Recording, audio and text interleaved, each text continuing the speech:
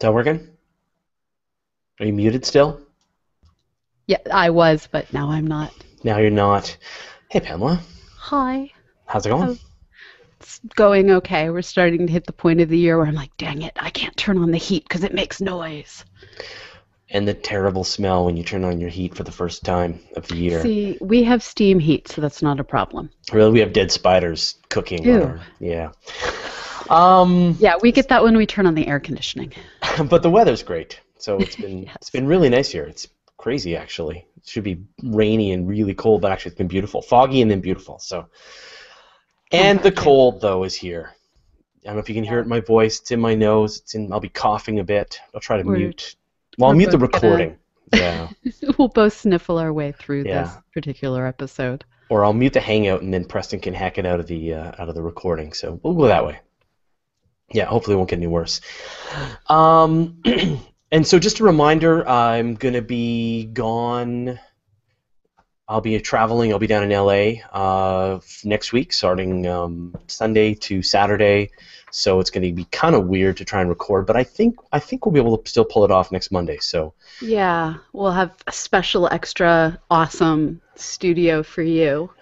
well, not on the Monday, but for Oh, the other okay. days. But we'll try and sort of hang out somewhere at the YouTube facility, and if they've got If Wi-Fi, I hope they have internet there. if I can find a way to record while in Poland. I can find a way to record in LA. That's probably true. Exactly. Yes. Okay, so if people have never seen this before, what we are doing is a live episode of Astronomy Cast, our weekly facts-based journey through the cosmos. So we're going to be recording the show. It's going to take about half an hour, and then we'll stick around and answer any questions that you might have about space and astronomy. Um, we make all kinds of mistakes. Um, Not that we many. we make a million mistakes, and so No, we we just sometimes have to. mispronounce stuff. Yeah, we apologize to Preston. You can tell when we've made a mistake because we say sorry, Preston, and that's how Preston knows that he needs to go back and clean that up. He's our editor, by the way. Um, we've actually got a great team. I mean, it looks like it's just you and me, but actually we've got a great Yeah. team, right? Preston is our editor. Nancy Atkinson, who works with me on Universe Today, does all of our show notes, and we've Nathan got Voltel does our transcripts, and Richard Drum makes sure that all of our video ends up politely on our YouTube channel. And Susie Murph has just joined the Universe Today team, and she's been helping with a lot of the pre-production and post-production. So actually, there's quite a big team involved. Did we get all the names right there? I think so. Yeah, yeah. So anyway, a lot of people work with us, so it's not just us. Um, we do the easy part. They do the hard part. Okay, cool. So are you ready to record? I hope so. Okay. Um, I am also ready to press record. Okay, I am pressing record. And it's recording in mono, and it's using the correct mic, and life is good. Testing, testing. Yeah, I'm good too. Um, And your big spaceship-like mic is looming. yeah. Okay. People always want to know. It's a blue snowball. And Why mine's a don't, blue Yeti. a blue Yeti. So it's both by blue. Okay. Let's. I want to start the recording again. If you don't Okay. mind. No, that's fine. Let me bring it back to the surface. Okay. I'm pressing record again. I'm also pressing record. It's recording. Okay. Here we go. Astronomy Cast, episode 319, the Zodiac.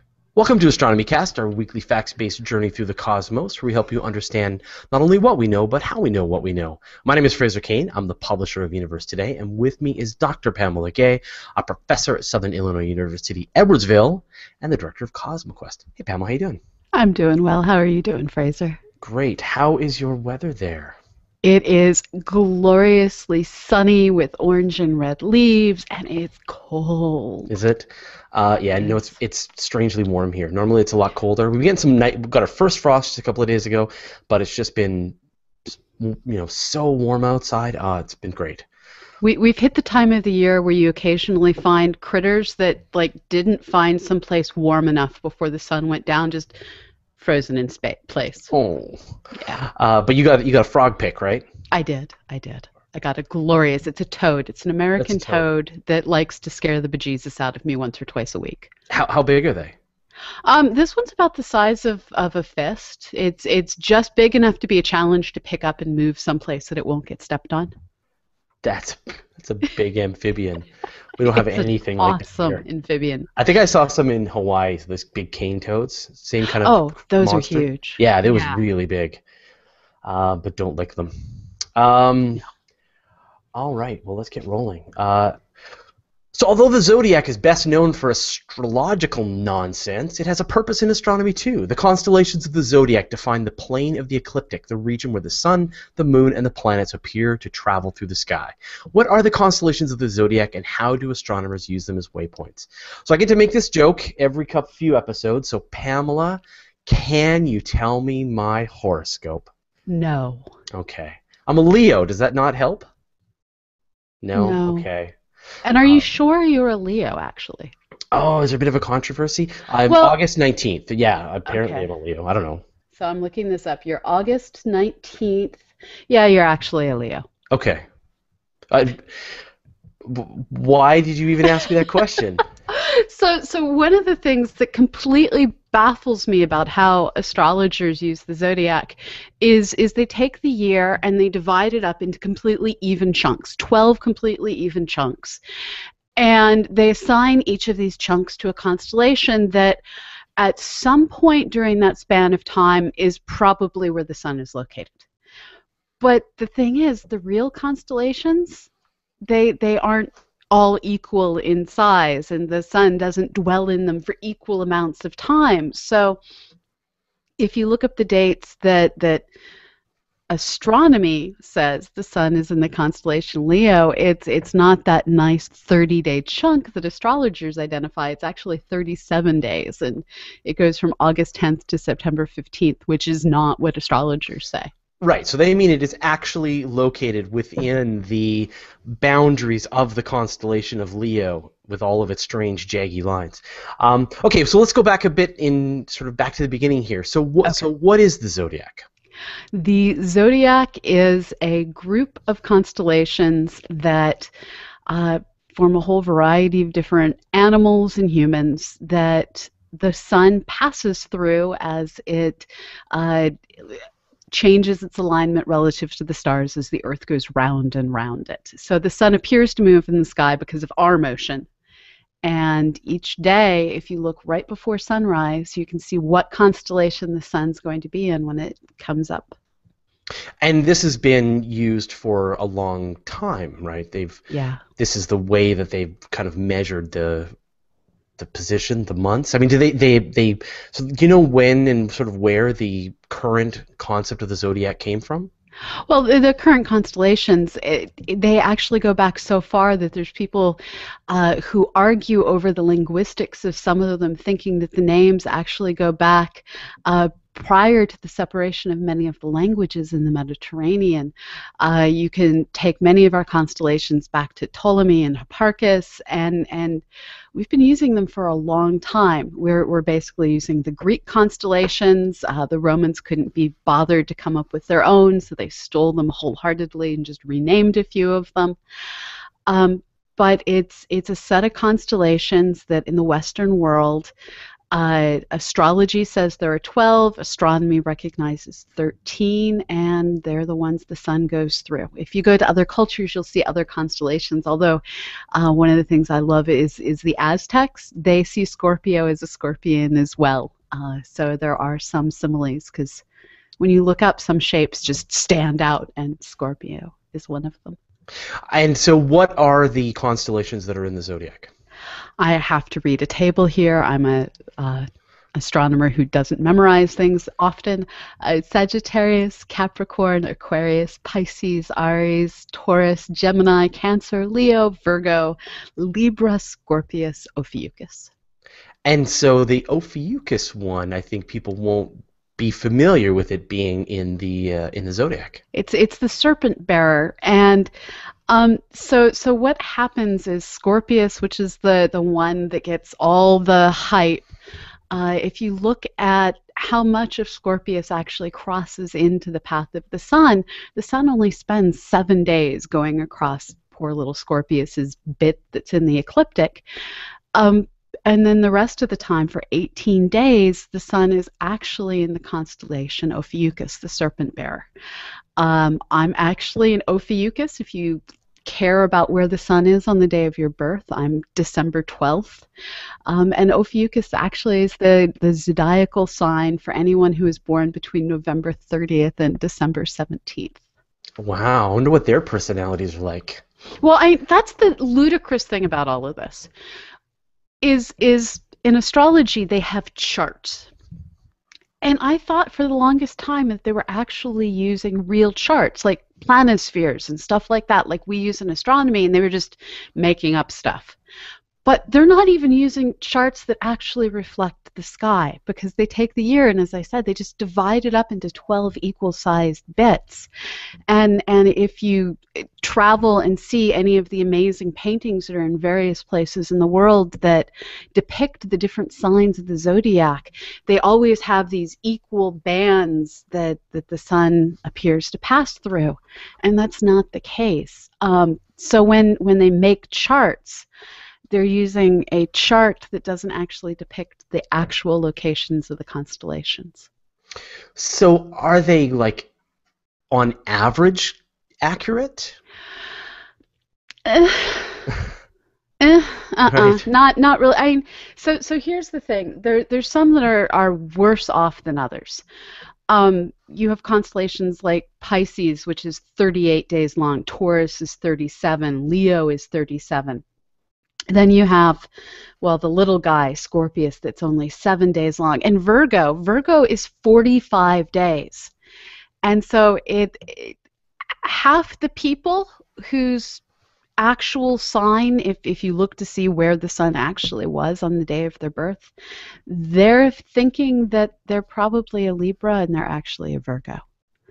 So like I said, this is just one of those things that baffles me. I understand that symmetry is good. We all want things to be equal, and it's way easier to cast charts if all of the time periods are the same, because you don't have to pay attention to precession and details like that. But dang it, that's not the way the universe works. And if you're going to make stuff up, at least ground it in the reality of how big the constellations are.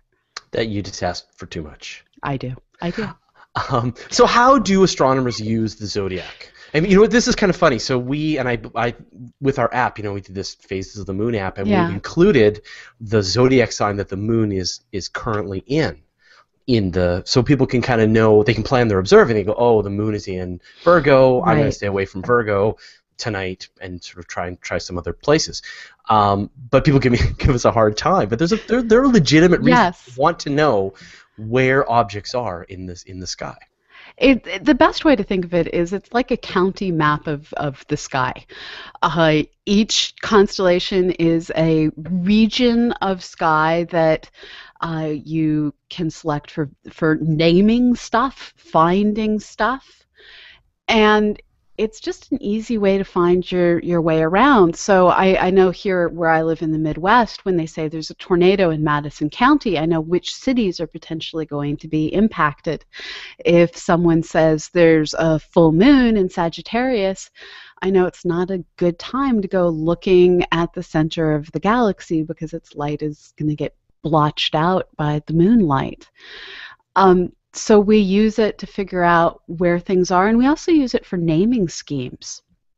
Very roughly, the brightest stars and constellations are a Greek letter followed by a Latin form of the name of the constellation. So you have Alpha Orionis is the brightest star in the constellation Orion. You could also say Alpha Aquarii, or it's all of the constellations have an alpha. They have a beta, they have a gamma.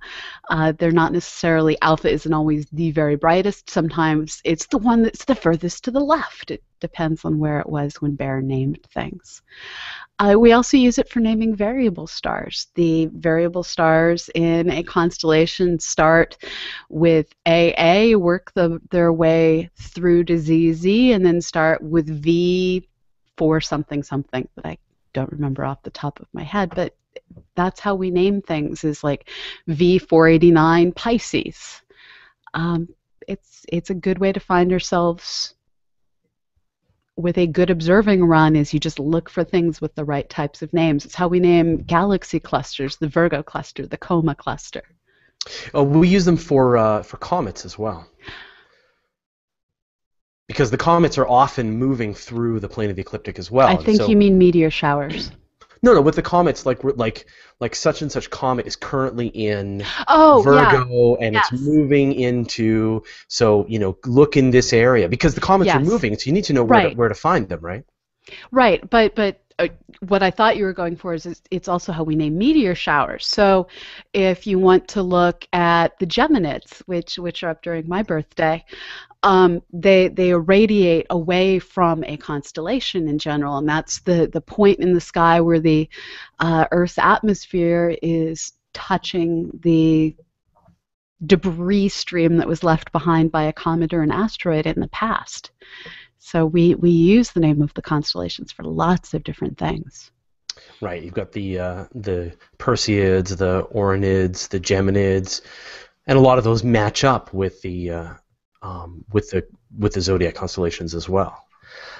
So now I'm running this sort of model of the solar system in my brain, and I know, the plane of the ecliptic is the sort of the baseline, right? Yeah. But the moon can be above or below the ecliptic. 5 degrees. The planets can be above or below the ecliptic. So is the Zodiac like a zone? Well, each constellation has a physical size on the sky, and what's kind of awesome is they are big enough that for the most part, all the solar system bodies that are bright enough to be seen by eye, and a few that aren't necessarily seen by eye, like most of the asteroids, for instance, are all nicely confined to within the zodiac. Some stray, but not very much. And so in general, if you want to go out asteroid hunting, comet hunting, or you just want a good chance of randomly stumbling across one of the known planets, looking in the zodiac's a great place to start. So we've talked about how the Earth's axis is changing over time with this precession of the equinoxes. What impact is that having on the zodiac? Well, this is where you hear things like the age of Aquarius. So as things slowly change over time, the way they align with the dates changes with time as well. So when we have the solstices is very gradually changing. And this lines up with making great songs, apparently. So I don't understand. So like the age of Aquarius, I don't know what would be after the age of Aquarius. So what's lining up here? My brain just completely spaced on which particular special day it is. Hold on. Sorry, planet, brain, death. Sorry, Preston. Say it with me, everyone. Sorry, Preston. Sorry, Preston.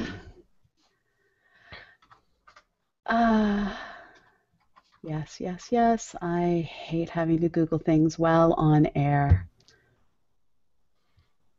I don't want the astrological meaning. I want to know which special day of the year is the reason that we use this. I can look that up here.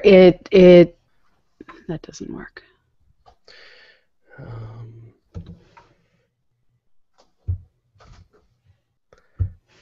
Takes 2150 years for the sun position to the time of the vernal equinox to move to a new It is the vernal equinox. Okay. Okay. So pretend I just asked that question? Yes.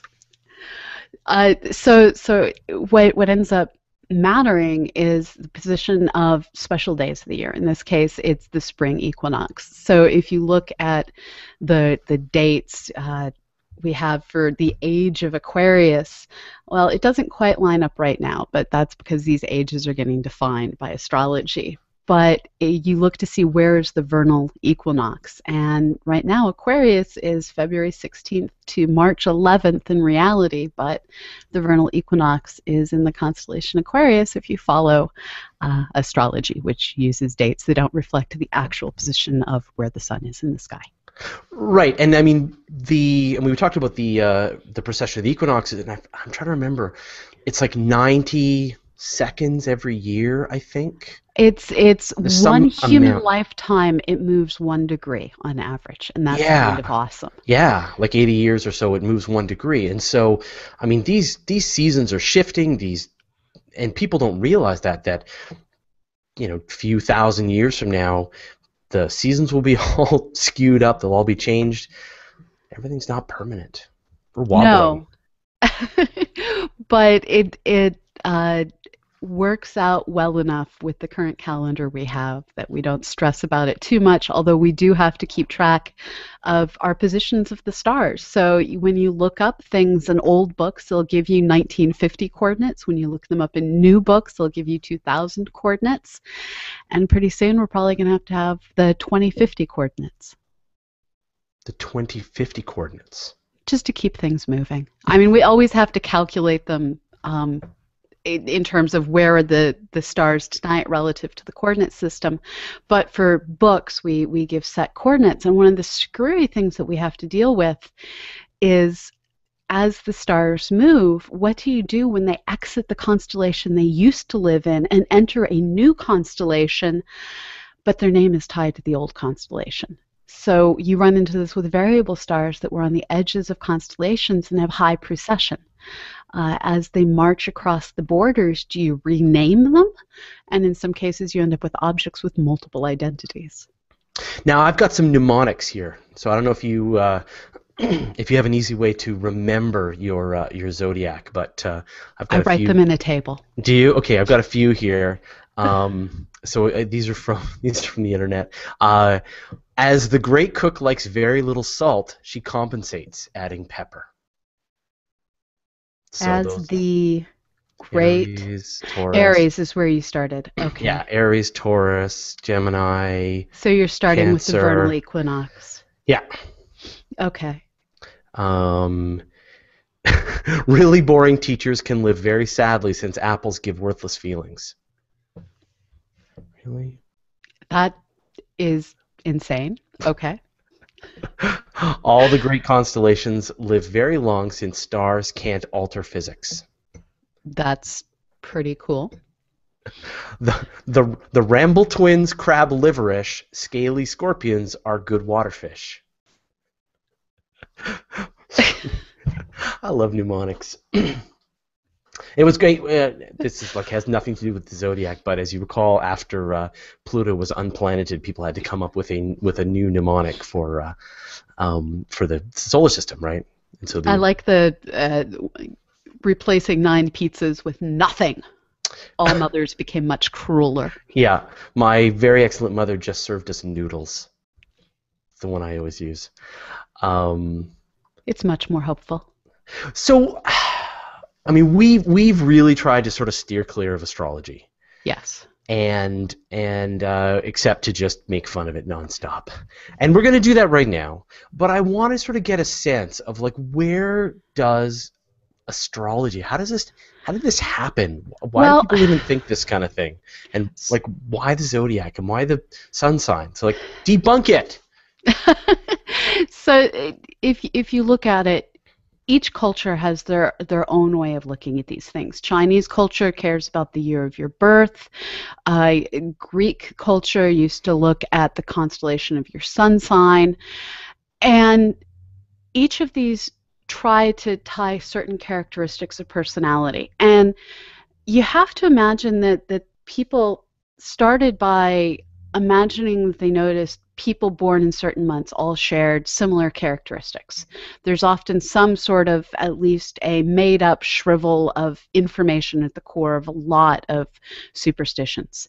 And one of the things that I found really interesting was several years ago, there was a neat body of research where they looked at how a child's personality depends on things like what was the weather during the mother's pregnancy, what was the mother's emotional state during pregnancy. And there's some thought now that if you have a whole bunch of moms who suffer through the exact same miserable winter and give birth in March or April, that their children are all going to have the same disposition. If a bunch of mothers go through the same time of plenty and sunshine and joy and give birth in late October, their children are going to have a similar personality. So it's possible that there's this shred of truth based on biochemistry and what you're exposed to in the womb that is at the heart of defining each of our personalities. But at the same time, then they just took it and kept going. And then it became where were the planets? Where were the... And in astrology, like I said, they aren't using the actual positions of the sun. They're using charts that divide the year evenly. Not all astrologers understand what it means to say that Mercury is in retrograde. Which doesn't even really make sense considering it's internal to us from the sun. And so you have all of these strange things that have cropped up over the millennia that move it away from trying to understand a set of why do these groups of people have similar dispositions, which can be explained with biochemistry, to instead trying to find a alignment in the stars that describes why some people go on to become kings. Yeah, I guess you can imagine if there was like a particularly harsh winter and the children were born during, and the mother was suffering during that winter, you could imagine a certain disposition for the children, not just sort of emotionally, but physically, just they were sicklier or they were hungrier or they were stronger, who knows, right? Right. And you could imagine a whole cohort that shares a lot of attributes, and then you could say, well, they were all born in this time, so therefore that could be, and then nonsense, right? But then they just take it to the next levels of extreme. So they'll say like what planet it's in matters, what planet was in your sky, where was Mercury, where was Venus, where was Mars, where was the moon. Yeah. My favorite practical joke of all time was David Lambert at McDonald Observatory, who's now actually the director of the observatory, called up Bill Cochran, who's one of the planetary scientists at McDonald, and Bill had just found a planet around a nearby star. It's actually a binary system. And David Lambert was pretending, because he can do a very good Indian accent because he works there a lot, to be an Indian father trying to get the position of the extrasolar planets so that he could get an accurate horoscope cast for his children's wedding. And so you can just imagine, as we are now upwards of thousands of suspected planets and near 1,000 known planets, at what point do you stop caring, and how do you take into consideration all the asteroids that come much closer to the Earth than the planets and have more of a gravitational impact? What do you consider needed and not needed? And it just starts to become ludicrous. Yeah. It's a chaotic system. Right. So now, is there any possible way that you could get any kind of influence gravitationally from anything? Like, that's the only thing I can think of, right? Gravity. The moon does have a biological impact on the planet because of tides. But beyond the moon, not so much. Right. So it's just nonsense. Yes. Okay. I was out of things to talk about. Did you have anything else you wanted to bring up that you'd prepped?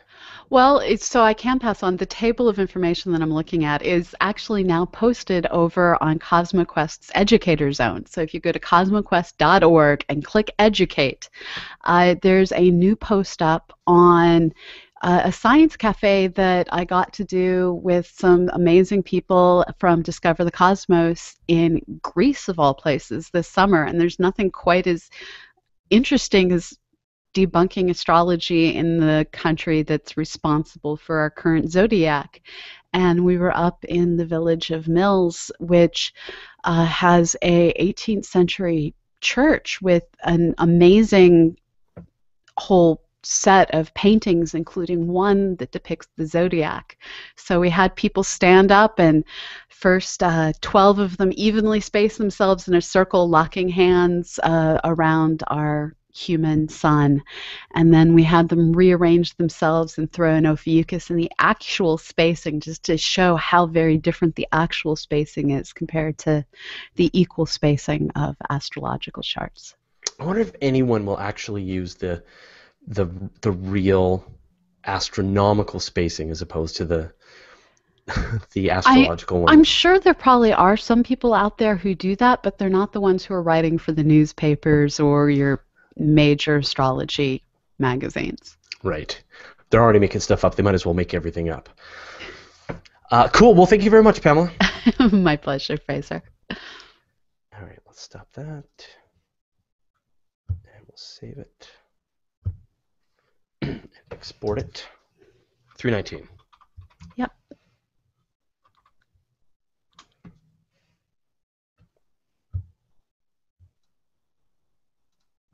This is the exciting part where you watch us save. Saving. So I'm going to take advantage of a captive audience and show off some of my graphics because I like my graphics. Screen share away. There's my phone ringing.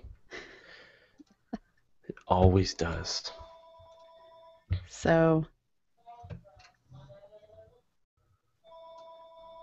someone's going to tell me that my Windows computer is sending errors. They're receiving virus messages from my Windows computer. Okay. This happens to you regularly? Yeah, this doesn't happen to you? No. Oh.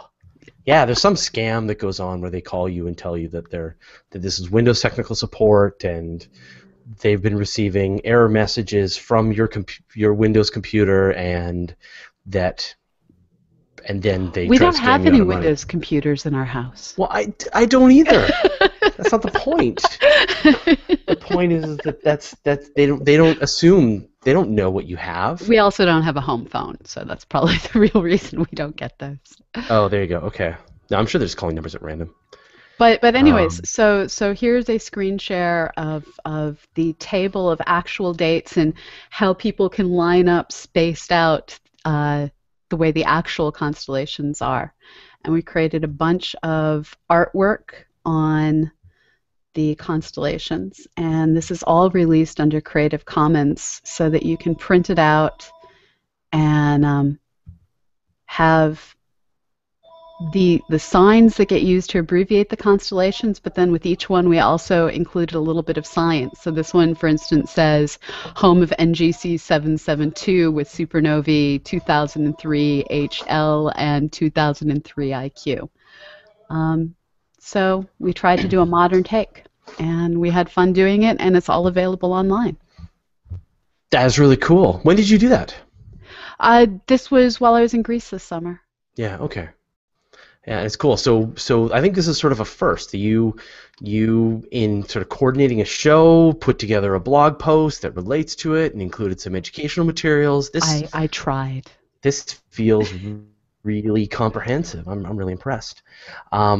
Okay, so let's see if we've got any questions. And I'm going to tweet the link to that activity. Somebody is really trying to get a hold of me. Do you need to go check? Yeah, I should go check because I can hear. Okay, I'll be back in 1 second. Okay. So, hello everyone. I do not have all of your comments in front of me, so I'm now going to blather haphazardly. So yeah, one of the things Fraser and I are doing is we are trying to make it so that we know ahead of time what we're going to be recording. So if you take a look at our calendar, you can see our next few episodes are going to be about the sun. And one of the things I'm going to try and do is if we have educational materials related to the different concepts that we're discussing here on Astronomy Cast, we're going to work to put those live over on CosmoQuest. At CosmoQuest, we have facilities for you to participate in doing science. Please, please, please go help us map the moon. We need your help. And then we also have materials for teachers so that they can do a more effective job at teaching real science in the classroom. I see Fraser's arm. Fraser's elbow is exiting the room. And we have forums. We have lots of ways for you to get involved. I am going to attempt to find where all of you might be leaving questions, because otherwise I feel like I'm blathering kind of stupidly. Well, I am blathering kind of stupidly. So let me see what I can do to fix that. This feels like some sort of weird interlude. He's coming back. Yay! Sorry.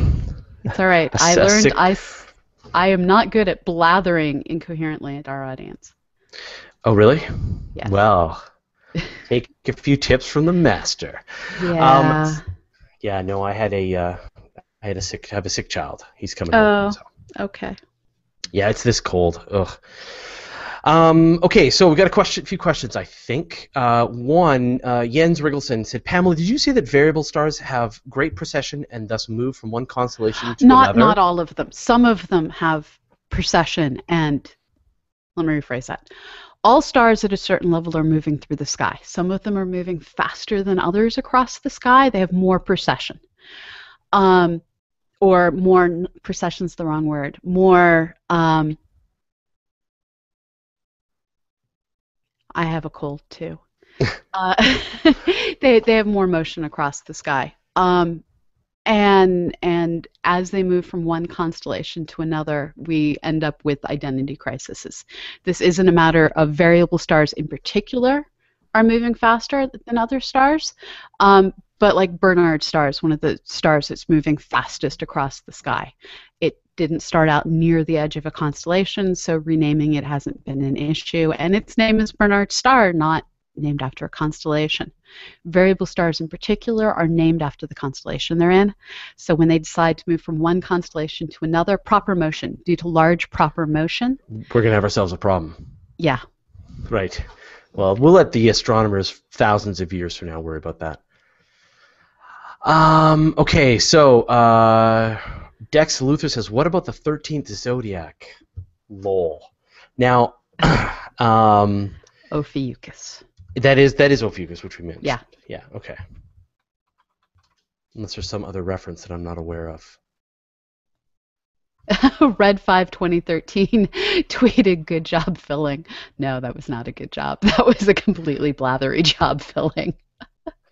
Yeah, so that's it. Yeah, so Ophiuchus. And it's great that you say it, because I'm Ophiuchus. Ophiuchus. That one I know how to pronounce. Yep. Graham Sticking says the priests needed to find the right time to conduct ceremonies. So that's right. Yeah. So didn't astronomy originate from astrology? According to Professor Alan Chapman's book Gods in the Sky, early astronomy was conducted by priests, and yes. The priests needed to find the right time to conduct their ceremonies, which I think is that's all true. It's just how did we end up with evenly spaced ones, which is what baffles me. Right. Well, they just averaged out. They smoothed over the rough edges.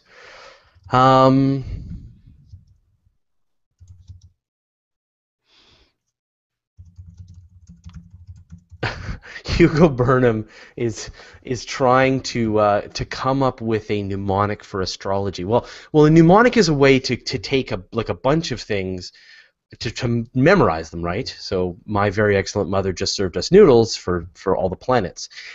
So he's trying take a crack at astrology. So far I've got a silly try regarding our lives of gigantic, I don't know, it needs a Y. Yesterdays.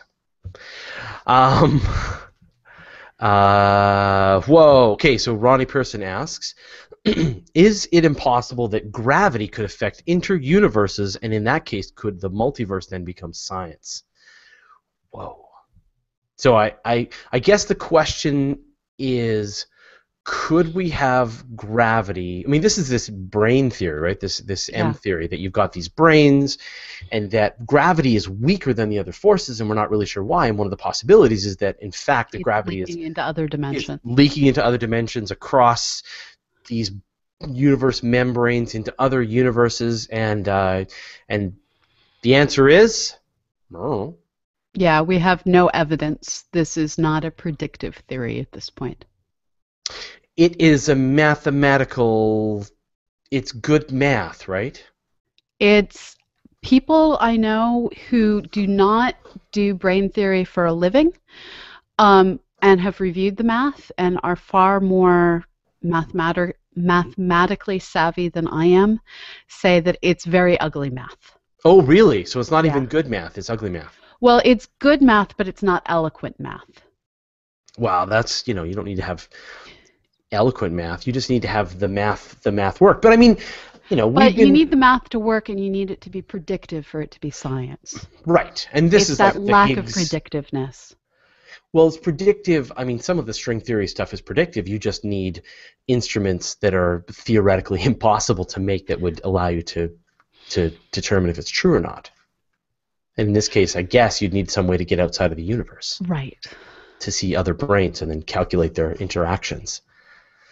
First, calculate how much gravity is leaking out of the universe, and then, and find out how much, and then go to that other universe and find out how much of our gravity is leaking into their universe, and then you can determine whether it's true or not. And we can't get there from here. Right. But, I mean, you're pretty hard on the poor string theorists. I am, but it's more a matter of I hear so many people saying, well, you're not even allowed to consider things that aren't evidence-based. And then the exact same people turn around and are string theory, string theory, string theory. And there's a logical jump that breaks me every time. What's the logical jump?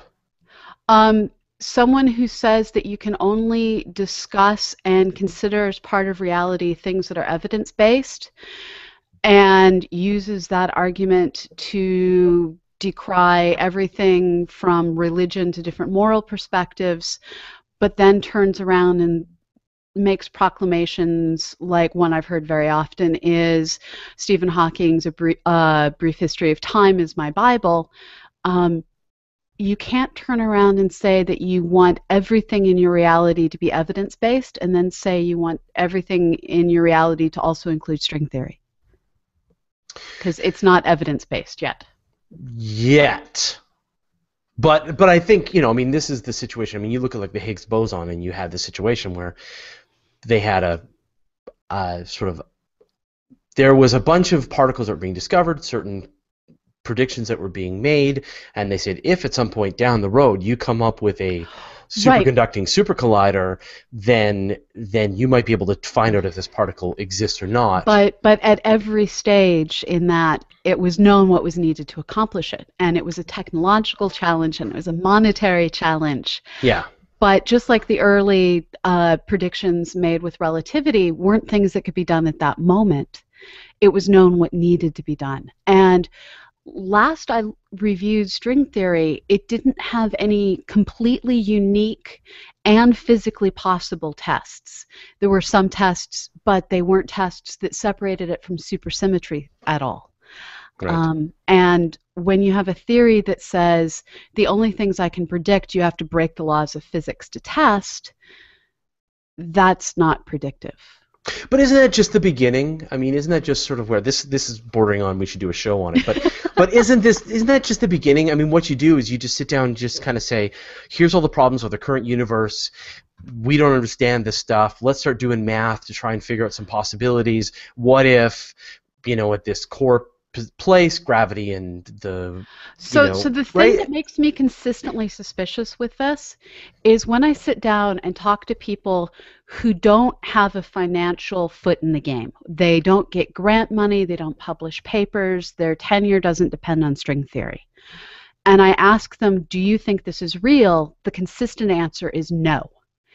And that's part of peer review, is having people who have the knowledge to critically review a subject, review it, and say whether or not they think it's valid. And over and over, this is sort of my favorite. Party trick is the wrong term, but my favorite thing to do when I meet people who are more mathematically savvy than I am and have reviewed string theory critically is to ask them, do you think this is a valid theory that's going to pan out? And over again, I hear people say no. And that's where I start to question, well, why don't we spend more time investing in supersymmetry and start realizing that other theories just don't have the PR that string theory has. Or like loop quantum gravity. Right. So, I mean, are there a lot of alternative theories sort of to cover this, the universe on a t-shirt, the whole, the theory of everything, and we've had this conversation before about the theory of everything. Yeah. Do you feel like there are competing theories for the theory of everything, or other understandings that are just getting short shrift? They're just not getting the kind of resources applied to them? I think that we're kind of at the stage when quantum mechanics was the people who would end up forming the foundations of quantum mechanics theories were looking at the ultraviolet catastrophe and our understanding of blackbody radiation and going, this is wrong. We're doing something seriously wrong here. We need new physics. We're at that stage of people going, we need new physics, but not having the major breakthrough that's necessary for the needed innovation. I think quantum mechanics is on the right path. I think that some of the theories related to string theory, but not necessarily at the heart of string theory, are starting in the right direction. But it's a very young field in terms of being able to make testable claims. Right. Yes. I don't know. I mean, I feel like it has a very good PR engine that you have fallen prey to. Well, I haven't necessarily fallen prey to it. I don't go that far. Because I just feel like that discoveries are made in a bunch of ways, right? In one way, discoveries are made is just when you do observations and something weird happens, you go, that's weird, like dark energy and dark matter and and things like that, or quasars, and then later on people work on them, come up with explanations. But then you have this whole other situation, which is you have these big, complex, just mysteries that you don't know why they happen. What was before the Big Bang? How did you get from no life to life? And then what is the fundamental nature of reality? And these questions are super interesting. And boy, if you could get the answer to is there life in the universe? I mean, these are, some are more testable than others. I interviewed Lawrence Krauss one time, and he felt that we will probably reach a point where it is not only practically difficult to sort of get any more out of physics, but possibly even like physically impossible, like a Heisenberg uncertainty theory, where you just you can't do both. You can't both learn more. You start hitting the Planck limit. You can't. The uncertainty limit. Yeah, that you can't learn any more about the nature of physics without interfering with the nature of physics. But we're so far from being at that point. Oh yeah, I mean we're nowhere near the end of science. Which is great. Good thing about having a cold, I can make these really deep voices now. The end of science. Yeah, I'm just stupid. I wish colds made me sound better instead of making me sound dumber, but I sound dumb. Well, see, I know you have wanted to not do an episode on string theory, but it sounds like a lot of interesting things to say about it. Do a facts-based show and not a mathematically maybe sort of kind of you have the right PR show. That's not a good reason. Come on, it'd be a takedown. It'd be fun. And it can get very philosophical, and I think that's totally fine. All right, okay. You don't get the hate mail I get. It's the hate mail. No, we both get plenty of hate mail, which is really weird. Isn't that weird that we get hate mail? Oh, okay. Yeah. All right. So now next week, I didn't even look, but we now have a calendar. It's related to the sun. That's all I remember. Let me just see. It's something about something, probably. Layers of the Sun. There we go. Yes. So next week we're going to do Layers of the Sun. And now I will, like I said, I will be traveling, so it could go horribly sideways. But I will really try to get that ready to go and from remote, because it'll be fun. So follow our Twitter feeds and we'll let you know what's happening. And of course, everything will be posted as always on Google+. We're going to do a strange weekly space hangout on Friday about Comet Ison. So that's going to be happening. I'll be getting more information about that shortly. I will be missing the virtual star party on Sunday, but it may or may not happen. I'm not really sure. And then I'll be in LA, so we'll figure that out after that. So, right. Well, and anything else coming up this week? Some kind of Learning space on Wednesday, and everything just keeps chewing along. Awesome. All right. Well, thanks everyone for watching. Thank you, as always, Pamela, for joining me for Astronomy Cast, and we will see you all next time. Sounds good.